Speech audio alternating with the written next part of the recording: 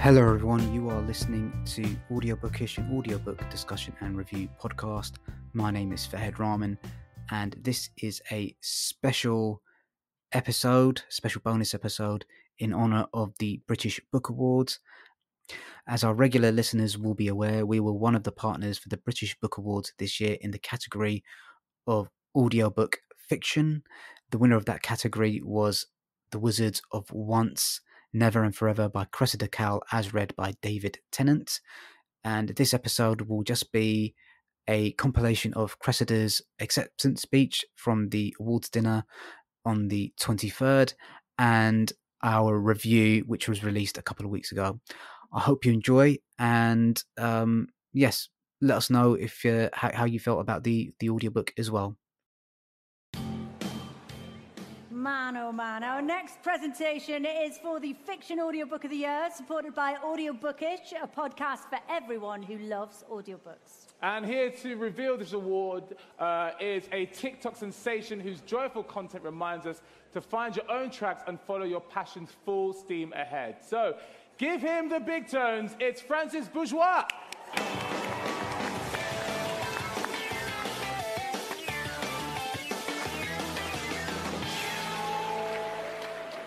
Hi everyone, I hope you're all having a wonderful evening so far.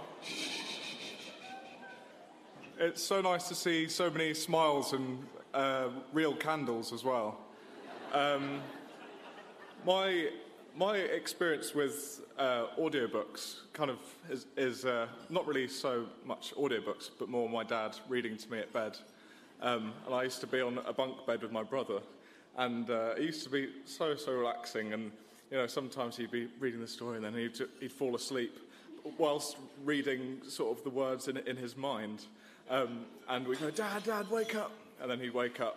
And I'm going to make sure I read books to my kids because it was such a memorable experience. But anyway, let's see the nominees. Yeah, let's. Thank you, Francis. The fiction audiobooks contenders are from the Orion Publishing Group, Careless, by Kirsty Cates, narrated by Amber Gadd. From HODDER Children's Books, The Wizards of Once, Never and Forever, by Cressida Cowell, narrated by David Tennant. From Audible Originals, The Sandman, Act 2, by Neil Gaiman, Dirk Maggs, Kate Dennings, Brian Cox, and a full cast. From Penguin Random House Audio, The Night She Disappeared, by Lisa Jewell, narrated by Joanne Froggy. And also from Penguin Random House Audio, The Man Who Died Twice, by Richard Osman, narrated by Leslie Manville. And from HarperCollins, The Lord of the Rings, by J.R.R. Tolkien, narrated by Andy Serkis. We're taking the award here, an audio experience that was pure heart from beginning to end. Francis, who's our winner, please? The winner is Wizards of Once, Never and Forever. Back on stage, please, Cressida Cowell. The latest instalment in this series was the most pre-ordered audiobook ever. Filled with songs and poetry, it was the perfect foil for David Tennant to flourish with unique accents and meta moments.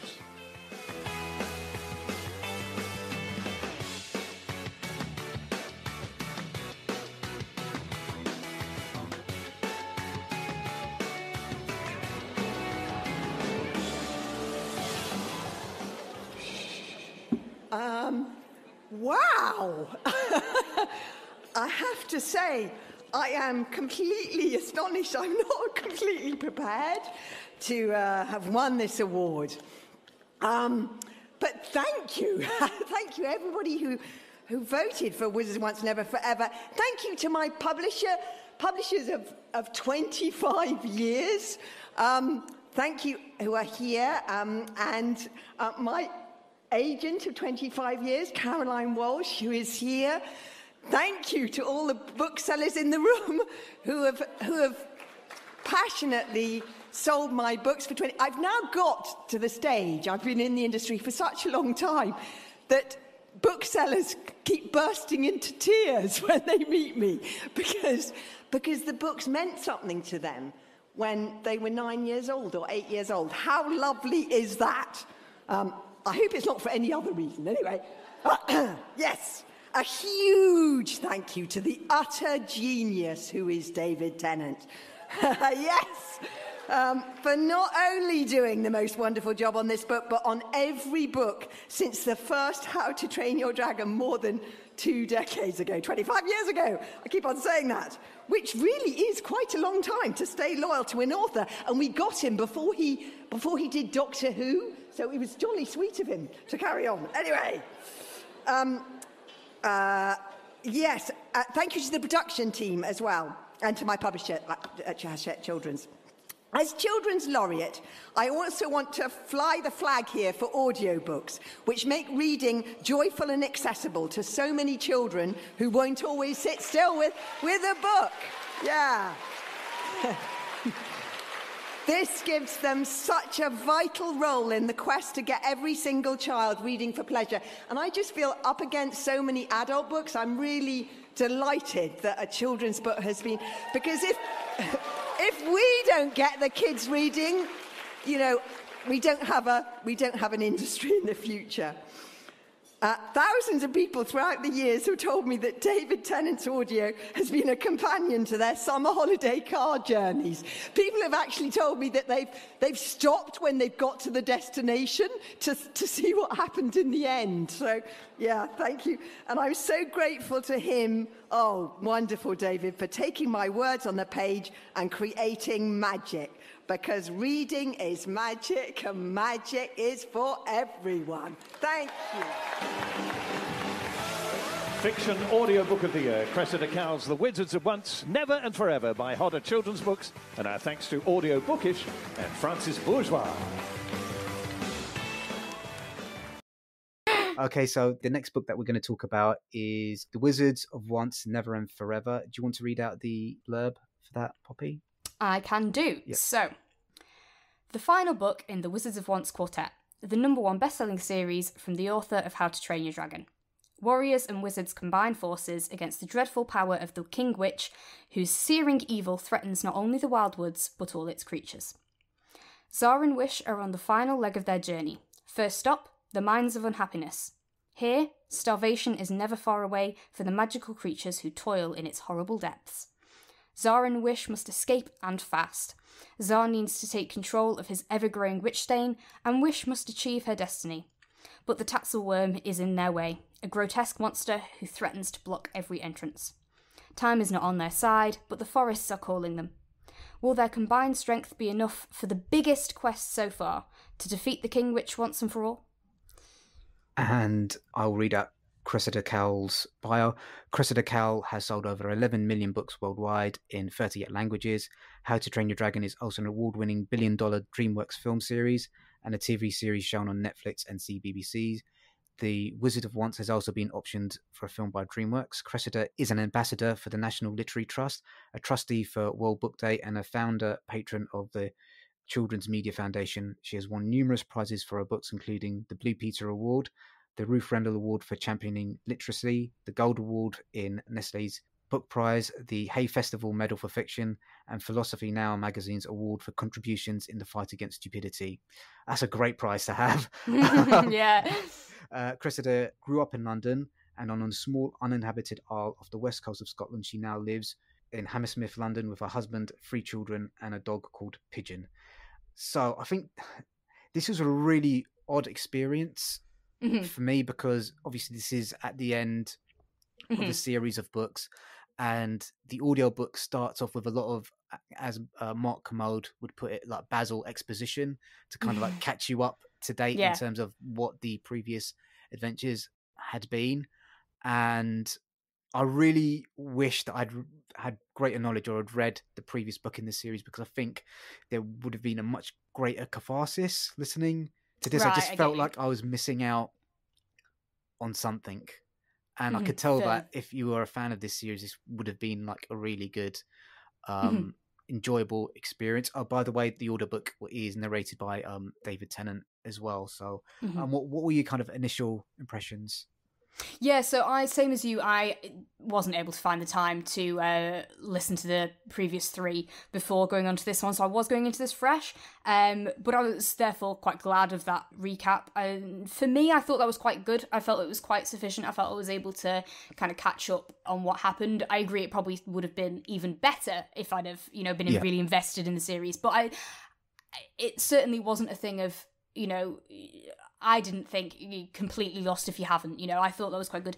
I did think, as like a slight editorially thing, I think a lot of it was like repeated a couple too many times, and sometimes even with like exactly the same words. Yes. I personally would have cut those out a little bit or rearranged those a bit better so that, you didn't feel like you were being told literally the same sentence again. Yeah, it was a bit like an info dump, that one, but it's kind of like necessary if you've not listened or read the previous books. Yeah, I think the info's in general at that start, it was good that we had that recap, but yeah, a slight criticism on the overall finish of that, I guess. But I did find it very helpful. I was very glad of that. And I think in general, it didn't feel like a, here's a recap that if you had listened to the previous ones, you'd be really annoyed about. Yeah. I don't think. I think it did work very seamlessly. This is a very much a picky word level criticism that I would personally... I'm so bad with repeats, and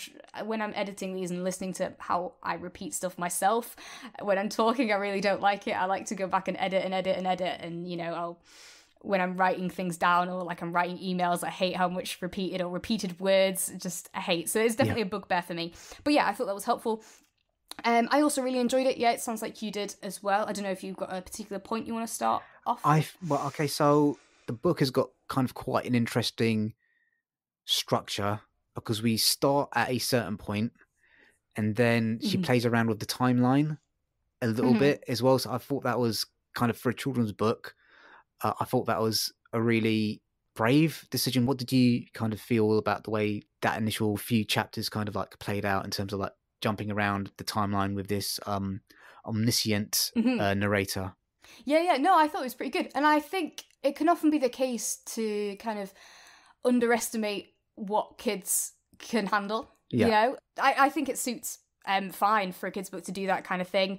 It's also something that was in the Kirsty Capes one as well, of that having the future stuff and flicking back, and I mean obviously the night she disappeared as well, but yeah, no, I thought it was really good. I liked how it was, you leave the characters in a moment of peril and then make us wait for ages while you go back and give us some backstory, which is acknowledged actively in the narration, and I thought it was really good. And that thing of acknowledged actively in the narration literally means it's meta, which if anyone's listened to our podcast before, I'm a huge fan of. I really love that.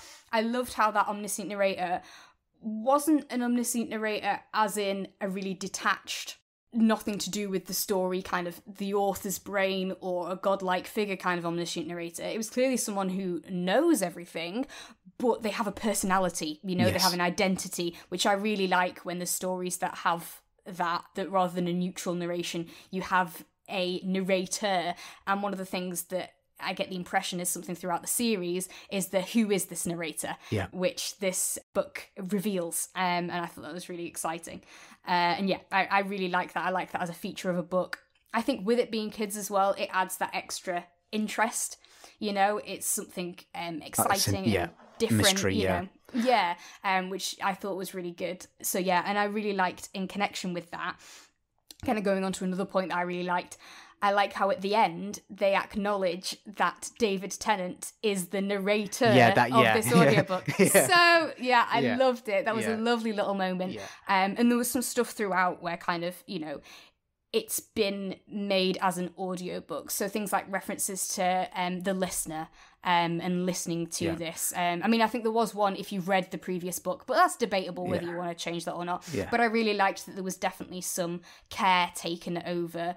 We want to make that change, which I think is necessary, but I'm still glad when I see it. And the extra bit with the David Tennant-ness, loved it. I've got a few comments about what happens towards the end of the book, so I wanted to kind of park that to one side. The one thing so this is a really fun book. I think the one thing that I really liked was the fact that Cressida Cowell kind of goes wild on the name of like creatures, like things like the Tazzle Worm, and all the different giants have got really wild, crazy names, and I really enjoyed that. And you could kind of tell that David Tennant had an absolute ball pronouncing all those names. I think you could really tell that David Tennant was having a really fun time doing this book. Kind of what's the phrase I'm looking for? I think familiarity sometimes breeds contempt, and we have listened to a previous David Tennant book, and he's kind of breaking out some of the similar sort of tricks and similar sort of artistic decisions in terms of like the way he gives voices to certain characters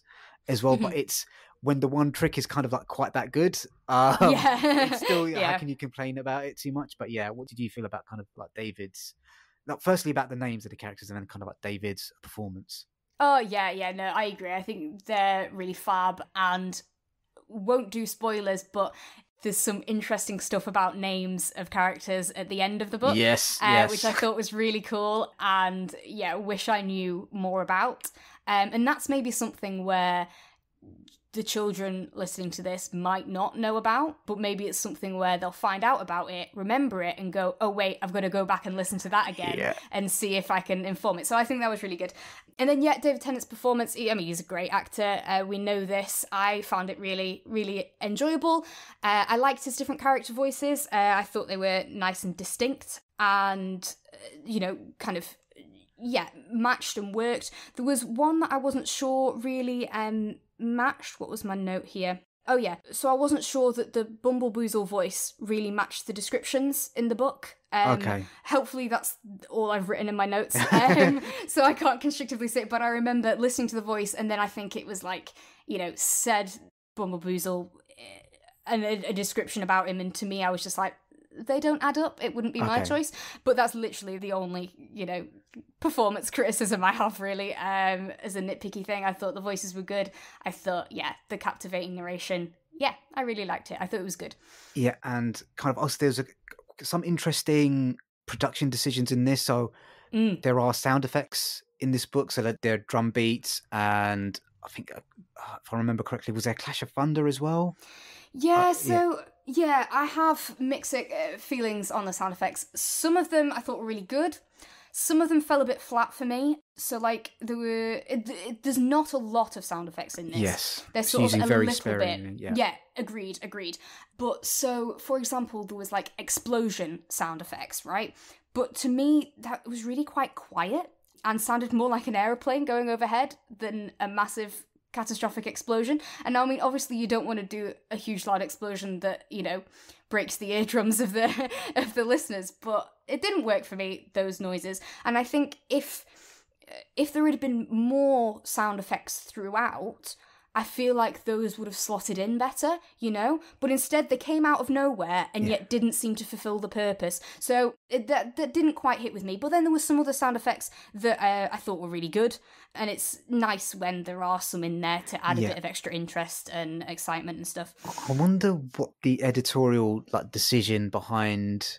So maybe in the other previous audiobooks in this series, there are a lot more incidents where they can use sound effects like that, and maybe in this particular, maybe that's there were less occasions for them to use. Yeah, there certainly weren't points where I felt, oh, where was the sound effect? It was less so much that, it was more just that feeling of when those ones came up, they took me by surprise but didn't meet it, and therefore I thought if I was expecting them, and I was expecting subtle sound effects, I don't know, that was just an idea of what might have made those work better for me personally. But this is something where I'm in awe of the people that do the sound effects and stuff like this. So when it comes to like the editing stuff I was criticizing before, I'm obviously not a professional or an expert, but from a year of doing this podcast and teaching myself how to cut and things, cutting wise, I have some skills. I'm going to be honest, I think I have developed some skills that I'm quite proud of. Whereas it comes to how you would add sound effects in, how you would make the decision as to what to add in, how you would find the right thing, how you would make that all work, I have no clue at all. So this is very much criticizing from a position of, I don't know how you do it better. And I'm in awe of you that what was done was done. But as a listener, this wasn't my favourite example of them being used, or at least not every single sound effect was my favourite example of them being used, you know? Yeah, it was just really curious that it was used so sparingly, and I'm just trying to think, does that kind of like make them, when they do occur, more special, or do you need to kind of maybe make the decision, or we need to kind of use them throughout a little bit more often? Like the So style it's just across yeah, the whole book. yeah. Yeah. Just similar to that is the fact that how the music is used in this as well. Yes, And again, I have pros and cons on this. So the music at the start, I wasn't a huge fan of, but that is more just personal taste. For me, it didn't suit the tone of the book. It just, it didn't quite hit home right for me. But then again, the music that was used during the songs at the end, I really liked. There was one especially, I think I wrote down here, that I really enjoyed the backing music. Yeah, so what was called the Wizards of Once song, the backing music on that was really cool. And just the fact of it's great for the audiobook, and I'm sure we'll be talking about this when we talk about the Lord of the Rings ones next time. Oh, God, yeah. Yeah. But the fact that you get to have tune and melody and, you know, potentially backing music like there is here for the songs is something that's really exciting about the audiobook versus, you know, print or ebook. Yeah. So yeah, what did you think? Yeah, so when I'm reading a book and there's like verses in there, that always kind of like makes me cringe a little bit. To be honest with you, I just skip past those bits. If there's like a poem or a song verse, I'll just like, all right, I'm not reading that. Right. Get back to the plot. But yeah, having that musical accompaniment to you know, David singing, I think worked quite well. Yeah, I've got to say, I felt like it got to a point where I felt like there were a few too many songs in a row. Yes, yeah. Personally, I felt if they'd have been more interspersed throughout, I think, again, with knowing Lord of the Rings ones and how they're more spaced, for me, I did go, oh my God, another one.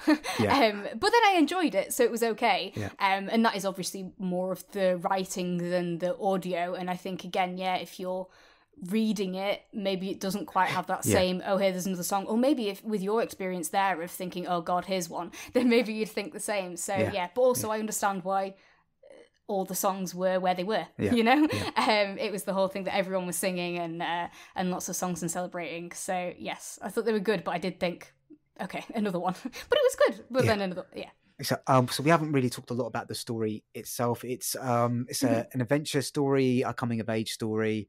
You know, Tsar and Wish are both flawed characters in their own way. Kind of Tsar is kind of like I don't know, arrogant, but he's a very kind of sort of... Yeah, I think arrogant's fair. Yeah, arrogant young lad who maybe has ideas above his station and wishes... How would you describe her? Because you know, obviously there's a steel underneath there, but there seems to be kind of a big element of self-doubt in some of her actions as well. Yeah, there's this thing of like, so Wish being the daughter of a warrior queen, you know, and yet not really wanting war, you know, wanting peace and happiness and friendship, and sort of the suggestion that that's maybe a weakness in some ways. And I really liked in the book how it talks very honestly about how there's both strength and weakness in that, you know.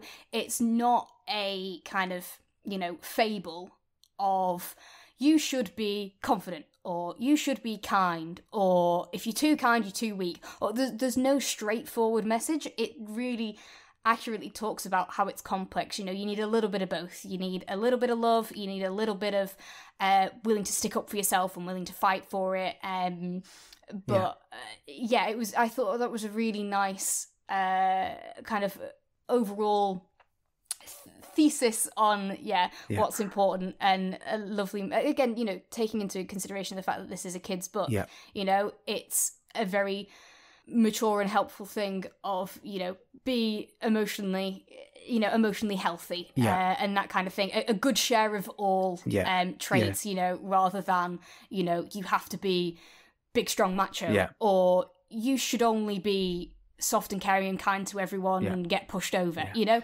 it did a really good look at that balance through these two characters and their journey, which I thought was really nice. Yeah, because they each got qualities the other kind of lacks. A little in a bit, sort of Wizard of Oz kind of needs a heart, needs a brain, needs some courage kind of thing. Yeah. Kind of the other interesting theme I felt that was running through this particular book, and we're not able to speak to what happens in the other book, is kind of the challenging of traditions and finding new ways to live, not just with your family and the people in your own community, but, you know, finding new ways to live with people in differing communities as well, kind of trying to, realizing that, forging a future after war is not always like the easiest thing to do, but like it's ultimately the only thing that you can do as well. So I thought that was kind of quite a deep message. I can as well. agree with you there. Yeah.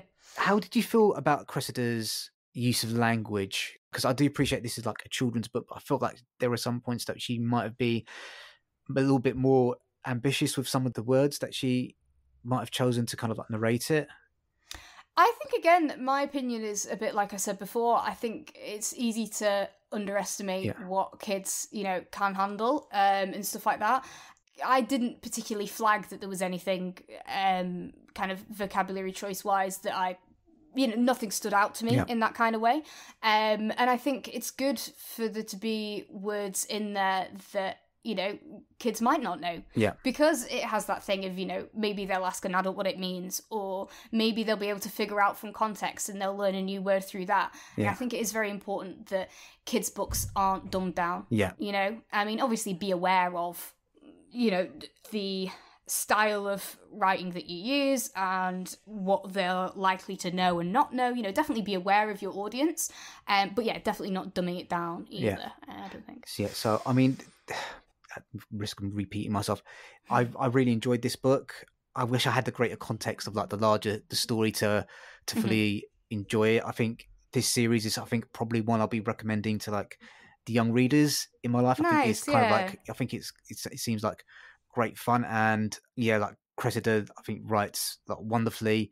The way she gets her characters bickering with each other, I think, is like quite a lot of fun, and she's got a really great way of capturing these like complex family dynamics between like children that want to go in a certain direction and parents who have got a certain view of the world and how things should be done to kind of uphold the honor of the house and that sort of stuff. I really enjoy the way she captures that.